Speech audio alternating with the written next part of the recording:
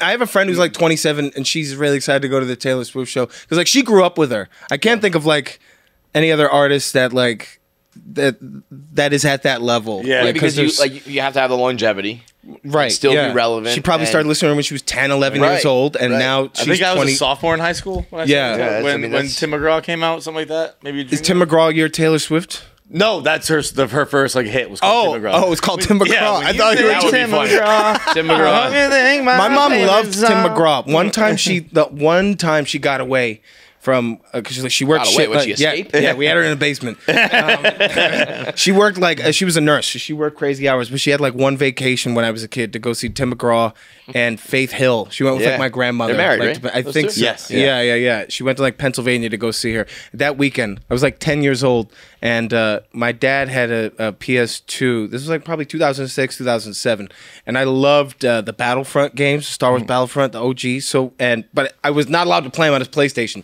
And so I would delete the data right after I was done playing it. And he was really into that game Blitz, the league. Yeah. That just would cheat all the time, just aggravate. And I accidentally, he had like maybe 60 hours invested in that game, and I deleted it by accident. And then after I did that, I just went upstairs and I was like, I'm just going to pretend I don't know what happened. Totally. Totally. I woke up to him. He grabbed me by the chest. And then next thing I knew, I was downstairs on the couch with his foot on my chest.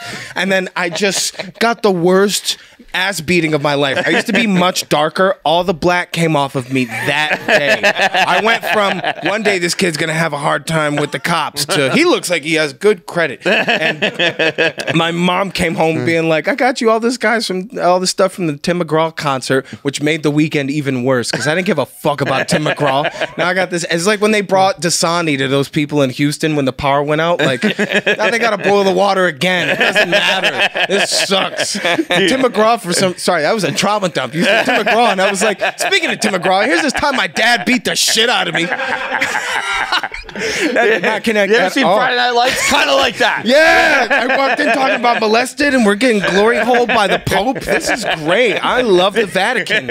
This is so great. This is like that 70s show, but only hide. Like, nobody feels safe. The fucking fact that your dad had a video game system.